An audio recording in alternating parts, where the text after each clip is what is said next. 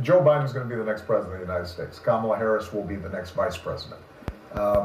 I have been troubled, like I think every American, whether you're a Republican or Democrat or independent, should be troubled when you start having attempts to block, negate, overturn the people's vote when there's no actual evidence that there was anything illegal or fraudulent taking place. These are just bald assertions. They've been repeatedly rejected by the courts, and I think I'm less surprised by Donald Trump doing this.